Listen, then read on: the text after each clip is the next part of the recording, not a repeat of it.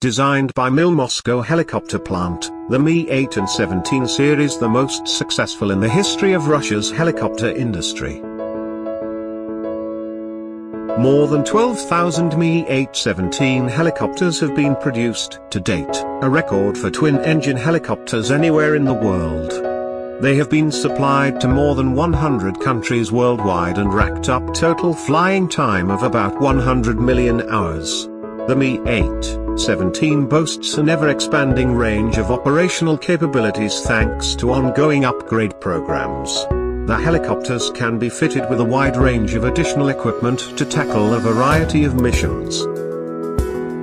Mi-8 helicopters got the respect thanks to their advanced flight capabilities, high level of reliability and adaptability, ability to operate in a wide range of climatic conditions, from -50 to +50 degrees Celsius, and ease of operation and maintenance.